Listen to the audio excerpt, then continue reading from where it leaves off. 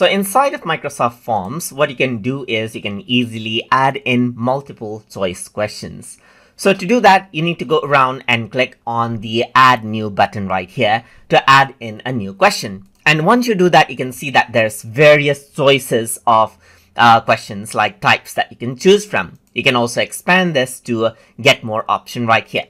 But what we're going to focus on right here are choice questions. So if I were to go around and click right here, now you can see that I can simply go around and type in a question. As I click on it, you can go around and then type in whatever you want. Let's say, for example, I'm going to say, what is your favorite operating system right here? So I'm just going to go around and say operating system, and I'm going to go around and type in a question mark right here. I can also go around over here and select it and modify out the text according to how I like. So I can go around, change out the color for this and so forth. So you can format it out according to how you like, and even add in a list right here. So you can go around over here and add in list if you want to as well.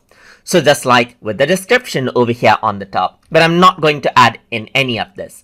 So I'm just going to go around and over here I'm going to say Microsoft Windows right here, and over here I'm going to say Mac OS X, and then I'm going to go around add in another option over here. So I'm just going to say Ubuntu right here, and I'm going to add in an option over here and say Android right here, just like this. So this is what I have right here. So I'm just going to add in a Linux over here, just like this as well. So you can see that these are the 4 choices that I have right here. I can also go around and add in another option so that people can choose this, and then they can go around and type this in as well. So right now, with this particular standard of multiple choice questions, the users, they can only select out one. They can only select out one particular option. But if you want them to select out multiple options, then you can choose multiple answers over here as well. And you can set the limit to, let's say, for example, equal to right here to 2 choices and so forth as well, as you can see right here. So at most as 2 choices, as you can see right here, you can go around and choose. So I'm just going to go around and say maximum 2 and multiple choices, and you can go around and preview this to see how that looks. And you can see that I can go around and choose 2 and everything else disappears. But if I were to select others right here, you can type in whatever you want and submit it out as well.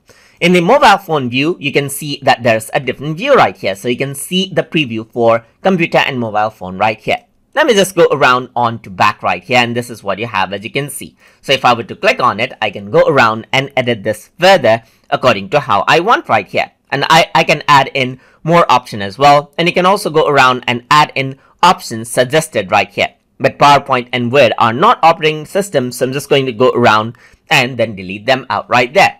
And that is how you can go around and add in multiple choice questions inside of Microsoft Forms. So I hope you guys learned something as always. And as always, please like, comment, share, and subscribe.